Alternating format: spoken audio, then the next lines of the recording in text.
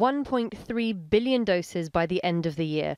That's the claim from drugmakers Pfizer and BioNTech after announcing their COVID vaccine is more than 90% effective. Theirs is the first successful data from a large-scale clinical trial, and widespread vaccinations could roll out by the end of December, following an application for an emergency use approval from regulators within weeks. German company BioNTech admit they're still waiting on more results to further prove its safety. It's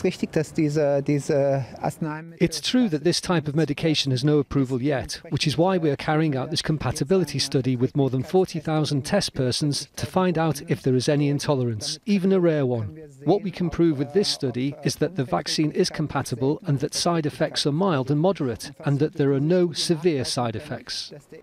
News of the vaccine sent global stock markets soaring.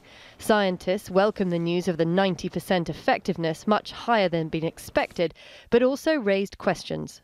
We have to know who received the vaccine in this first trial and evaluate if this fantastic result could be extended also to other populations which are much more in need for being vaccinated. I mean, oldest people, people with comorbidities, who are at risk of severe infections and probably were not included in the first trial.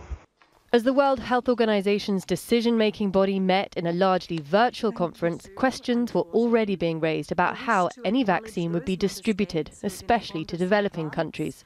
The world has come together as never before to ensure these life-saving tools are developed, produced, and allocated fairly as global public goods, not private commodities that become one more reason some people are left behind.